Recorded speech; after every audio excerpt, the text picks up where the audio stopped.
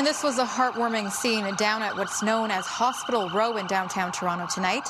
Toronto Police and the city's emergency responders paid respect to frontline healthcare workers. Mayor John Tory and Police Chief Mark Saunders joined the salute and spoke to many of the staff outside their hospitals. The salute took place right across the city, with personnel clapping, playing sirens and honking horns from the East End in Scarborough and the Danforth all the way west to Etobicoke General.